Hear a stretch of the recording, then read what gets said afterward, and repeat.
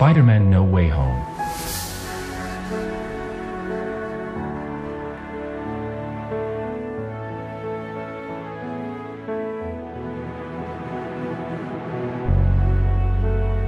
Hi, this is Movies Review Differently. Today I will recap a movie titled Spider-Man. Spoiler ahead, good luck.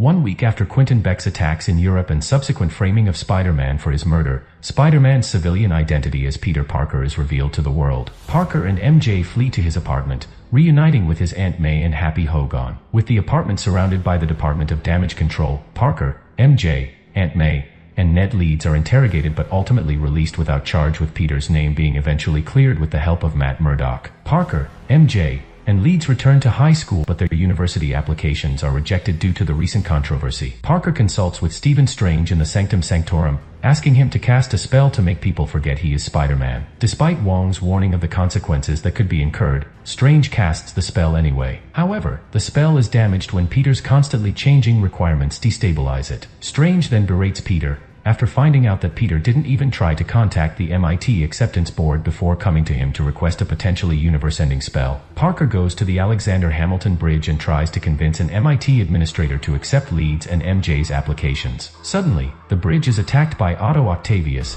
who rips Parker's nanotechnology from his Iron Spider suit, causing it to bond with his mechanical tentacles. Upon discovering that this isn't the Peter Parker he had previously fought, Octavius has his robotic arms disabled by the nanotechnology, before being captured and placed in a holding cell in the Sanctum Sanctorum, along with Kurt Connors, who has been captured by Strange.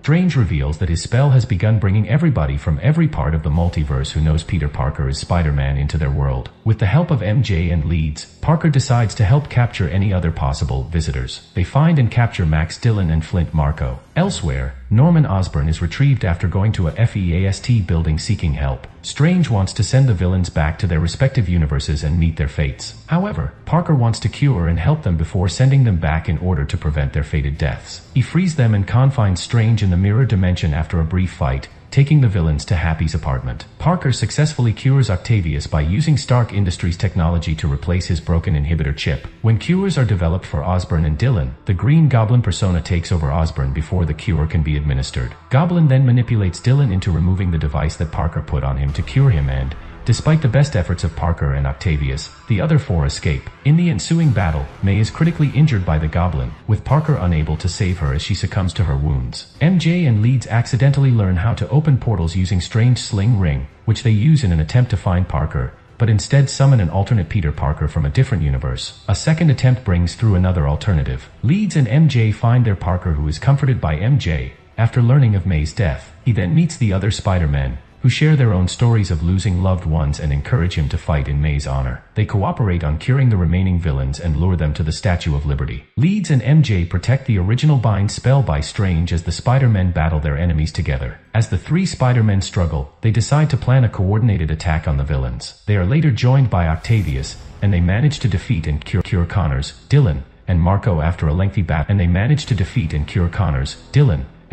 After a lengthy battle, with Dillon reconciling with his universe's Spider-Man and is encouraged to abandon his villainous tendencies. Leeds accidentally frees Strange from the mirror dimension, who seizes control of the spell and works to protect the current universe as the barriers begin to break down between the other universes. Meanwhile, an enraged Parker fights and overpowers the Goblin, intending to kill him in vengeance for May's death, but he is stopped short by the Parker from Goblin's universe, only for the latter to be stabbed from behind by the Goblin. Parker then injects Goblin with the cure, restoring him to a regretful Osborn. Peter and MJ confess their love for each other and share a passionate kiss before the spell officially starts. To prevent further catastrophe and at Parker's request, Strange fixes the spell, sending the alternate Spider-Men and their villains back to their respective universes, while making everyone forget Parker's existence. Later, Parker tries to reintroduce himself to MJ and Leeds, but finds himself unable to do it. Parker visits May's grave, joined by Happy, now oblivious to his identity, and vows to carry on. Parker creates a new suit from scratch to resume his independent heroics. In a mid-credits scene, the universe-displaced Eddie Brock and his symbiote companion Venom sit at a bar and talk with the bartender about other superhumans and the blip. While pondering how to protect this new world,